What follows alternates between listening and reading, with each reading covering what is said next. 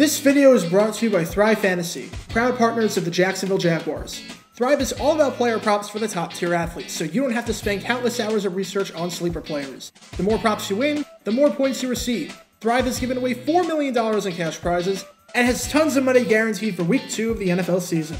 Use the promo code JG9 when you sign up to receive a 100% instant first deposit match up to $100. Download the app or go to thrivefantasy.com. Sign up and prop up today. And now, on with our feature presentation. When you think of the greatest comeback season in the history of the Green Bay Packers, odds are the first thing that comes to mind is something that didn't happen too long ago. You probably think of the incredible 2016 season that wide receiver Jordy Nelson had. In 2015, Nelson tore his ACL and missed the entire season, but bounced back stronger than ever the following year. He finished that season with 97 receptions for 1,257 yards and 14 touchdowns, finishing 5th in receptions, 6th in receiving yards, and 1st in receiving touchdowns. To date, Nelson is the only player in Packers history to ever be named the AP Comeback Player of the Year, an award he thoroughly deserved.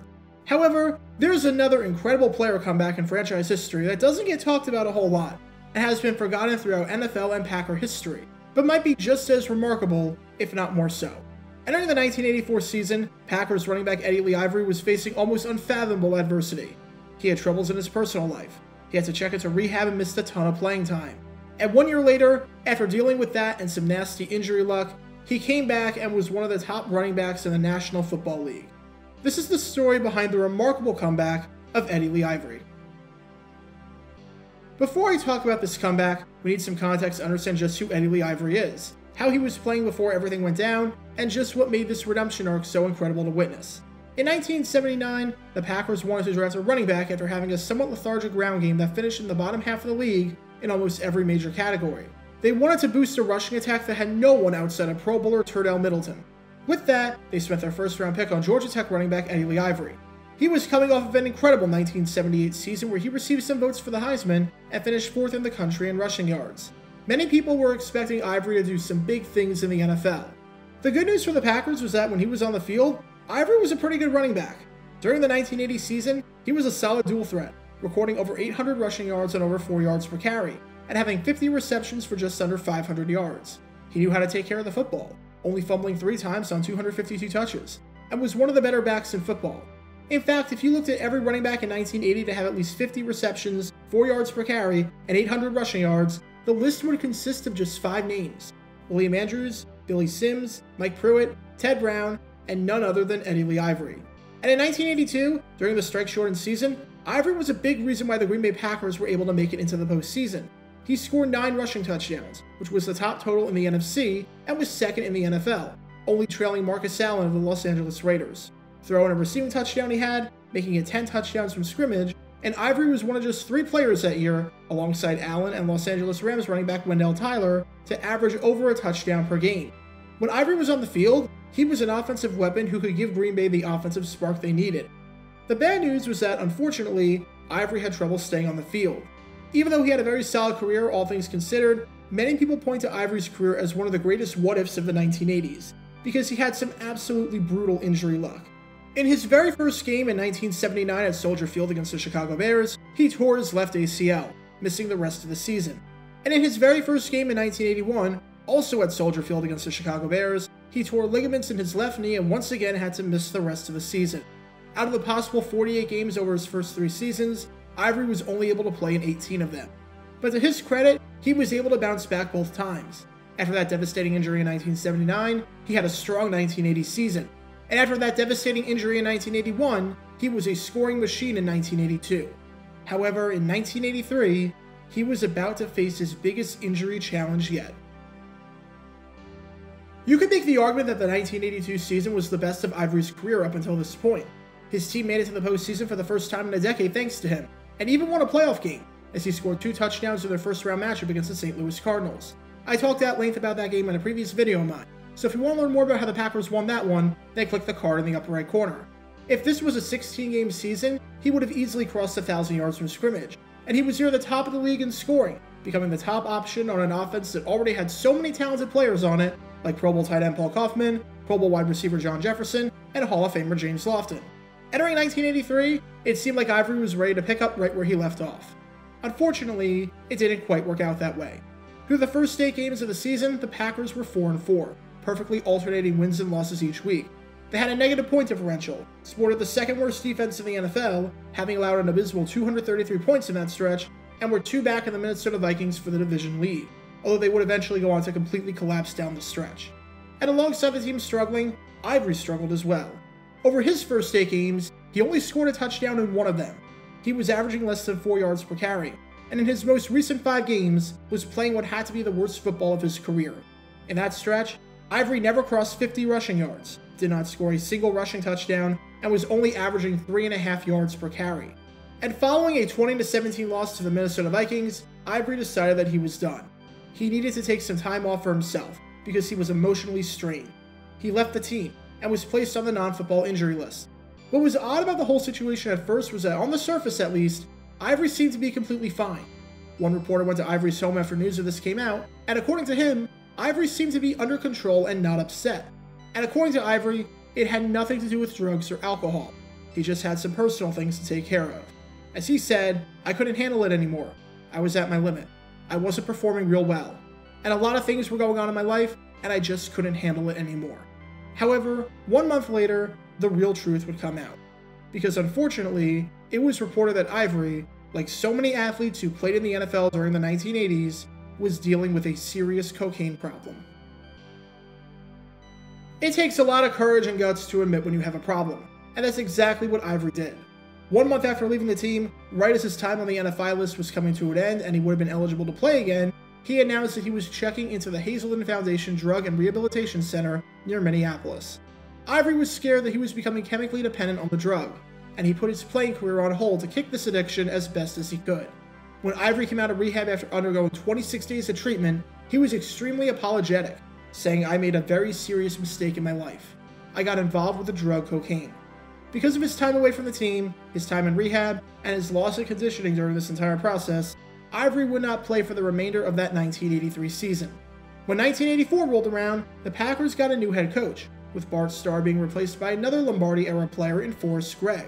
And Gregg had nothing but praise for Ivery and his willingness to admit that he had a problem, saying, "I admire guys who stand up and confess."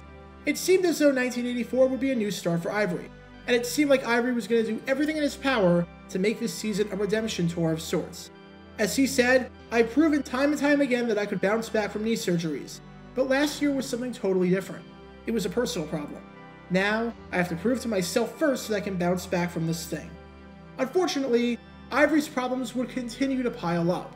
In August, he suffered another injury to his left knee, which forced him to miss a good chunk of the first half of the season. And just as it seemed like he was ready to come back, he had to deal with some more drama when a judge sentenced him to 10 days in jail for driving with a revoked license, although at least with that he could serve his sentence after the season ended. Ivery lost his license because of his accumulation of violations, and Gregg was upset at the whole situation for Ivery, saying, "A ball player has to understand that they're expected to be above all that. I'm not happy about it. I don't want his personal life to affect his job out there."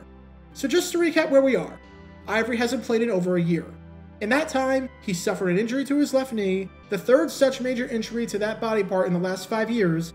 He's had to deal with court proceedings and an impending jail sentence, and he's had to deal with an addiction to cocaine that was destroying his life. There was no way when Ivery came back in 1984 that he would be any good, right? Well, prepare yourselves for one of the most remarkable comebacks in the over century-long history of the Packers franchise. It started in his first game back against the Detroit Lions, when on just 9 carries, he ran for 116 yards in a 41-9 victory. For some perspective, in games where Ivery got at least 3 carries, this was easily the highest yards per carry average of his entire career, as he picked up an astonishing 12.9 yards per carry. And the 116 rushing yards set a career best for him in games played at home, whether it was at Lambeau Field or Milwaukee County Stadium. Pretty good start. And while he wouldn't eclipse 100 yards in any other game the rest of the season, he re-established himself as one of the most consistent running backs in football over the second half of the season. In the 8 games that Ivery played, he had at least 9 carries in all of them. In all 8 of those games, despite getting a significant workload, he averaged at least 4 yards per carry. Remember, he was averaging less than 4 yards per carry in 1983, and here he was in 1984, not once dipping below that total or even coming close to doing so. He had a 3-touchdown game against the Los Angeles Rams in a game where the Packers won convincingly 31-6. Over the first 8 games, the Packers were 1-7 and were arguably the worst team in football. Over their next 8, they went 7-1, somehow ending the season with a .500 record despite one of the worst starts in franchise history. That is not a coincidence that the moment Ivery was back, the Packers started playing really well.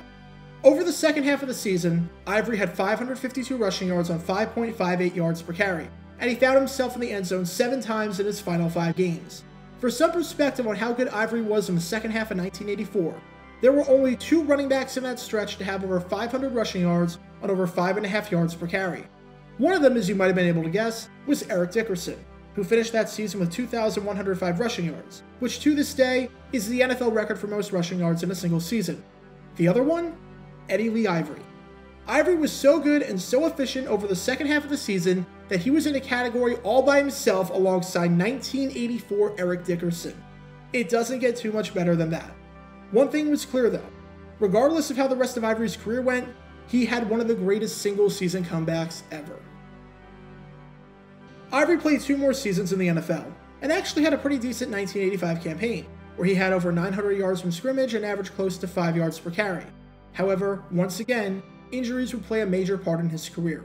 He was placed on injured reserve early in the 1986 season, had a rib injury later in the 1986 season, and was relegated to a receiving back, as 31 of his 35 touches that season were in the passing game. And after the 1986 season, Ivery never played in the NFL again. He was placed on IR prior to the start of the 1987 season, and that was the end of his near decade-long career in the NFL. Now, some people view the career of Eddie Lee Ivery as a tragedy, and it's easy to see why. Here you had this incredibly talented running back that, when healthy, was one of the best in all of football, and more than showed why the Packers drafted him in the first round all those years ago. You had a guy who knew how to play a role in the passing and running game, who knew how to hold onto the football, who knew how to make plays in the open field and bounce off of tacklers, and who could score at will, especially down by the goal line. And he just couldn't stay healthy. The injury bug struck him, and instead of being remembered as somewhat of a team legend, he's remembered as a guy that couldn't stay healthy. However, it's very easy with a change in perspective to view his career as a heroic triumph. Ivery had no business coming back in 1984, with all the injuries and personal and drug problems going on in his life, and playing at an insanely high level. Yet that's exactly what he did. As Ivery would later say, "The Packers gave me the opportunity to get my life back in order. It's a great organization, and they helped me at the time. They were there for me." He overcame a ton of adversity just to step onto the field after a year off, and when he did, he was a fantastic player right up there near the top of the league.